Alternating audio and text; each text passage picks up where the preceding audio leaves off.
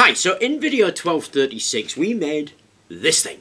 Now if you're thinking that looks like a potato or lemon battery that's been a little souped up, then you're being fooled by it actually, and don't be fooled by it. Just because it looks so sort of, well, basic and homespun doesn't mean that the battery in here isn't a serious contender. The battery in here actually is super impressive. But the thing is, I have this attitude. I don't want to show how marvellously complex things are, how clever you have to be in order to do them, and what a super guy I am because I can do these wonderful things. That is no interest to me at all. What I'm really interested in is showing how simple it can be. How with a little bit of creativity, a little bit of nous, a little bit of effort, you can repeat and do these things that are serious and can do a real job. And this is an example of that. So although it looks a little bit basic, actually it's a bit of a wolf in sheep's clothing. The energy density here is around about 60 to 80 watt hours a kilo.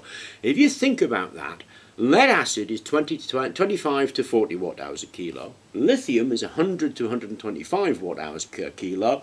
And this sits right there, proudly at the lithium end, being 60 to 80 watt hours a kilo. So it'll store a tremendous amount of energy.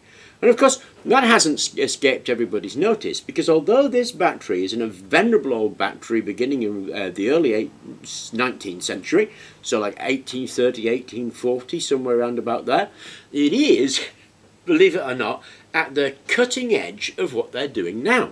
So this has been investigated for automotive applications.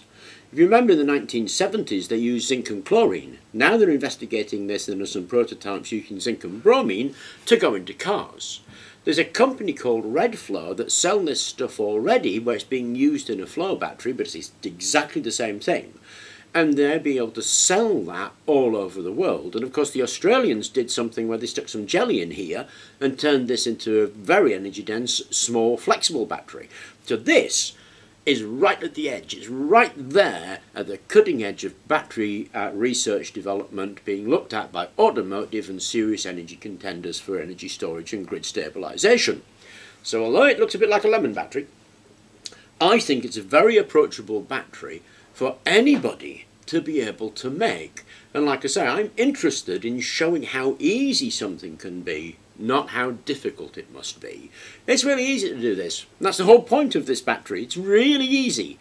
If you want to improve it, then of course you can improve it, and you're going to improve it as you learn more about it, because there's a ton of research on this, giving you all kinds of facts and figures, including cost comparisons. So if you want to improve this, a simple improvement actually is to use titanium mesh for this bit.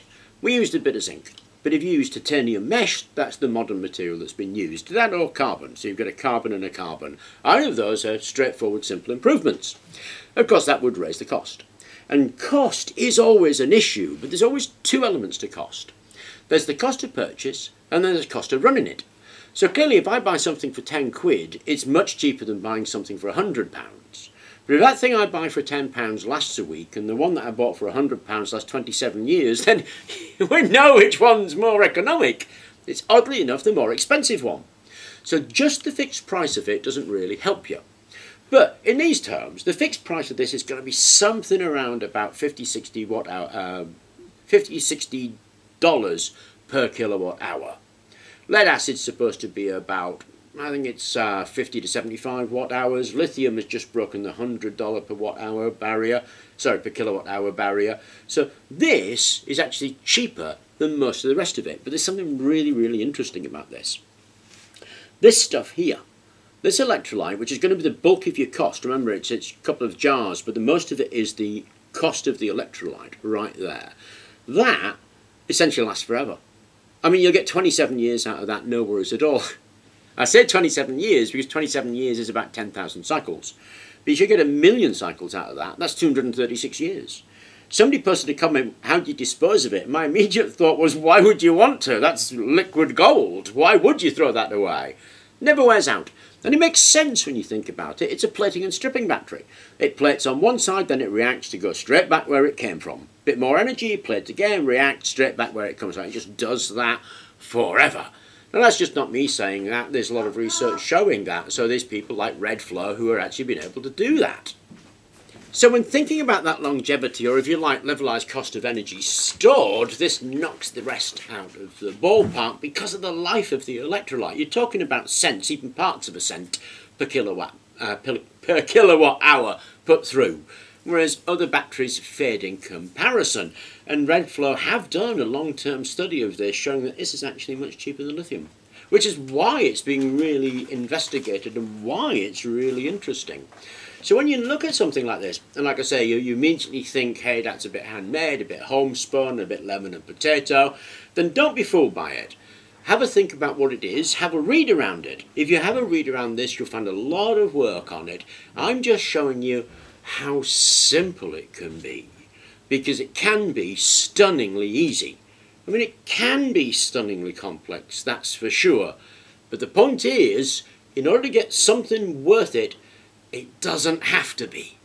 Anyway, I thought I'd share those thoughts with you because I thought they were an important thing to add for folk. I hope you enjoyed the video. Thank you very much for watching, and please remember to like and subscribe.